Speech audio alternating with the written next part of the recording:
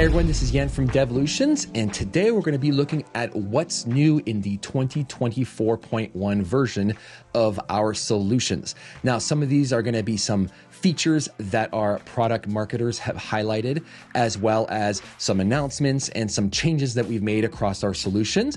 But this is just a quick recap and a brief overview over what you can expect in this latest version. Now, I'm going to let you know which software are affected by the various features, because some of them may affect more than one solution, and some of them are very specific to a unique product that we offer. Now, as always, if there's any questions you have, I really encourage you to check out the blogs that are related to these. I'll put the link in the description below. And you can always check out our forums, our documentation, and our knowledge bases over at devolutions.net. So let's dive right in and check out what we have to offer you in 2024.1. All right, so the first thing you want to take a look at is our Devolutions Workspace application. Well, it's actually a set of applications. We have a desktop application, we have a mobile app as well for your phone and your tablet, and we have a browser extension. So if I load up the website here, you can see that we have all the applications available for free. If I head on over to the desktop tab here, it's available for Windows as well as Mac OS, and I'll pop it up here so you can see it. I'm logged in as my user Kelly into her hub business, and you can see I can access multiple data sources of Devolutions Hub, both business and personal, and Devolutions Server. I have quick access to my vaults as well as the entries, so just like the web interface. Now, on top of this, if you prefer, we also have the mobile application, which is really useful when you're on the go. Not only does it have access to your resources, your passwords, your credentials in a safe format, you can also use it as an authenticator tool so that you can have one-time passwords from your favorite websites and access those as well. Now, the final component of the Workspace family is the browser extension. Now, you might be familiar with this already because this used to be called Devolutions Web Login. So here you can see that our user Kelly has already installed the browser extension and she's connected it to her Hub Business. But you can also connect it to Hub Personal, Hub Business, Devolutions Server, and Remote Desktop Manager, and securely access Vault credentials for websites and inject them directly into your favorite websites. So there you have it, a quick overview of Devolutions Workspace, mobile, desktop, as well as the browser extension. All right, the next functionality is something that I'm really excited about, and it's called Devolutions Send. This is essentially a service that's absolutely free to you that securely sends passwords and messages, both in-app as well as using a website that we have created. So in this example, I'm going to head on over to send.devolutions.com, where I can put my email as well as a secure message and a passphrase if I want, and I will create a secure link. Now, this secure link can be sent to a recipient. They'll have to put in the passphrase information, and that will then show the secure message that I sent them. Now, I'm sure you have questions about how the information is encrypted and who stores it and all that kind of stuff. Just visit our website to find out more about that. But basically, this is a convenient and very secure way of sending secure information to anybody, both inside or outside your organization.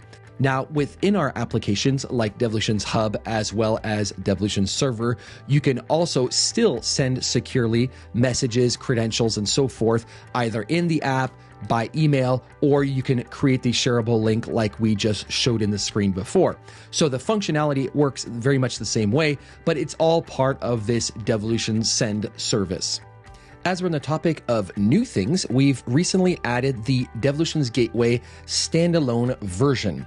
This free service offers a self-contained web interface for external connections to your gateway relayed internal servers. Think of it like a web-based MSTSC that is self-hosted within your infrastructure with extreme speed and advanced encryption techniques. Once again, this application is totally free to install and is completely separate than a regular gateway installation that would be paired with a Devolutions Hub or a Devolutions Server. Now, this next functionality has to do specifically with CyberArk users. Now, we have a lot of CyberArk users that currently use Remote Desktop Manager to better manage their credentials and their endpoints. Now, we've added a brand new data source, and this is called a CyberArk data source. And here you can see that I have all of my CyberArk credentials as well as my CyberArk endpoints. Now, I cannot edit them because I have to do that on my CyberArk dashboard itself, but I can actually execute them and open them up. Just makes it really convenient to be able to use those credentials and those endpoints. In this case, it's an RDP, that infrastructure already using the PSM for session recording and all of the other functionalities that I have enabled on my CyberArk. Once again, this is just a great way to consolidate your tools and integrate with systems that you're already using. As our teams continuously try to help you better automate the tasks that IT professionals have to do every single day, we've consolidated some of the tools that we've had into what we're calling the script dashboard. It's available up in the tools section, and here you can implement all of your PowerShell scripting tools for all of those PowerShell aficionados that we have out there, where you can run either locally or on remote servers your favorite PowerShell scripts from one place. On the topic of automation tools, we have a feature that we've added in the toolbar to list macros, both typing macros and terminal commands, in SSH terminal entries. With this release, we're adding a new interface to make it easier for users to run and select scripts and snippets directly inside their terminal connections. Now, the default keybind is Control-Shift-P in Windows, but before I show you how it works, this works extremely well, especially if you're doing what we call broadcasting commands. So here I have 3 SSH sessions going on at once. I'm going to right-click and click Broadcast Input and manage the broadcast, which I'm going to select all 3 of my SSH. So now, instead of typing it manually, I'm going to select the command palette here, and there I can search for a macro that I already have. This is called an apt update, an upgrade as well. It's just a simple upgrade command. And then once I run it, it's going to run on all 3 of my SSH sessions at the same time. So really, really cool. Just another way you can automate tasks. So instead of typing all those macros out, you can save them anywhere in your vaults and then run them directly from the command palette. Now, a few releases ago, we added the integration of a Devolutions Gateway with your Devolutions Hub. Well, our teams have been hard at work at improving the functionality as well as some of the configuration options. And now when you go into your Devolutions Gateway in a hub, you can now actually terminate individual sessions that are running through the gateway in your hub, as well as access some better logs to see exactly what's going on with your gateway. Now, those organizations using a single sign-on authentication technique in order to log into their hub businesses will be excited to know that we now offer a self-hosted encryption service. This service eliminates the need to send individual invitations to users from your SSO provider. So this enables seamless onboarding across multiple devices by automatically providing your users with the hub encryption key. As we switch gears to the new functionalities in Devolutions Server, I wanted to make a quick mention about our new release of Devolutions Server Free. If you're interested in finding out what that entails and how it can help organizations with less than 10 users, go ahead and click on the video above to find out more about that. With the recent integration of Devolutions Gateway with Devolutions Server, this has opened up the possibility to do several different types of web-based remote sessions like RDP, SSH, and Telnet. Well, our team has also worked on adding a brand new Active Directory dashboard, just like the one in Remote Desktop Manager, but this is web-based.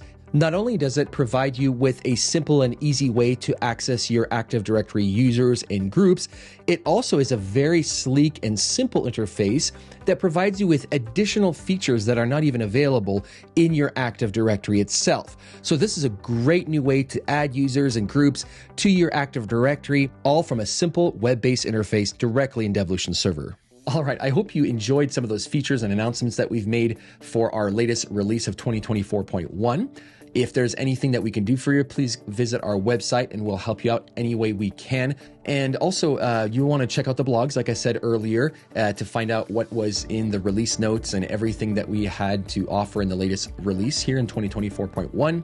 And also, if you like what you're seeing here, please subscribe and like this video. That helps us know what you are looking for and what kind of materials and videos that you enjoy watching.